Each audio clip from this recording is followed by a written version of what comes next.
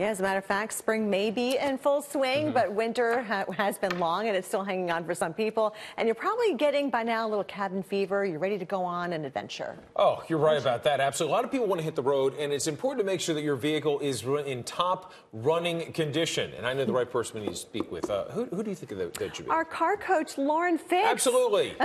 Who just got back from the auto show in New York. I follow her on social media. That's how I know that. Lauren joins us now from Buffalo with some tips on, car care, because National Car Care Month kicks off tomorrow. So, Lauren, where do we start in getting our car ready for spring?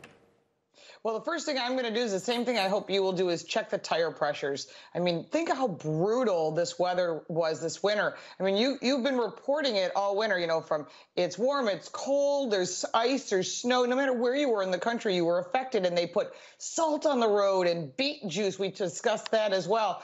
And a lot of that destroys your vehicle. So first thing you want to do is check your tires. So when you check your tire pressure, and you don't have to be a mechanic to do that, of course, get the number from inside your driver's door, and it's worth investing in a couple $1 tire pressure gauge. Also, look at those tires. Do you have bald spots? Do you have a bubble on the side of your tire from hitting that pothole? If you do, you have to replace the tire. So I want you to be safe. And with the summer, we're now into construction season, and so it's really important that your tires, the only thing that touches the road, are taken care of.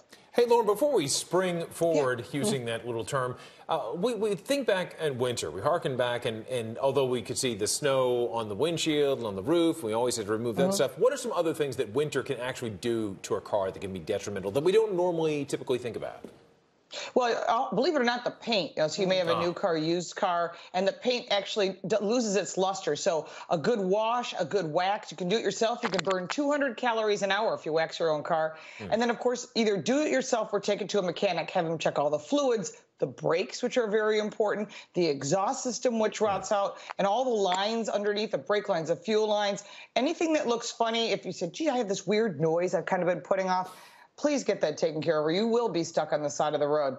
All right, Lauren, thanks so much. And I got to get that pollen off my car, too. That's the other thing that we're dealing with this time of year. Thanks so much, Lauren, for joining us. Someone actually was writing words in the pollen on my car, so it's time. It is definitely time. People are celebrating spring, but